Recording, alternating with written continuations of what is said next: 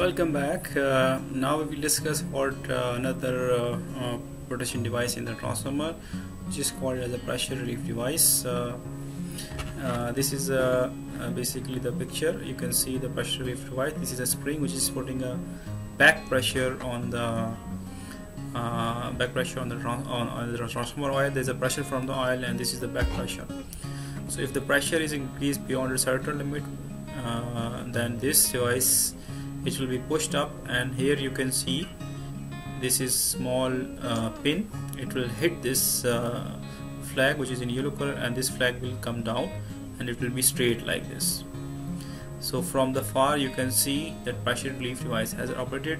Also in some cases alarm contact and tripping contacts are provided, and an alarm and it will be generated and transformer will be also tripped. So this is the basically shape of the pressure relief device. This is another example. Here the parts are explained. This is a flange. This is a cover sheet of the pressure relief device. These are the alarm switch, and trip can also be connected to it.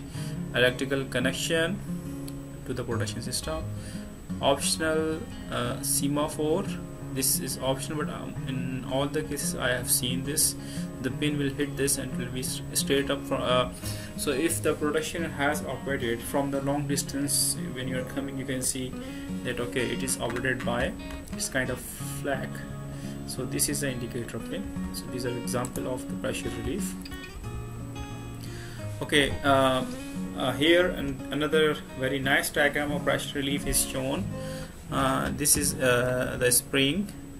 Again, the pin rises on the operation of device. This is the pin that I have shown you. When the pressure is increased, it will be hit and the pin will be go up. This is the cover, and these are, for example, you can see this is the gasket, this is the flange, and this is the assembly. Very simple mechanism. I think you can really understand easily. Thank you very much.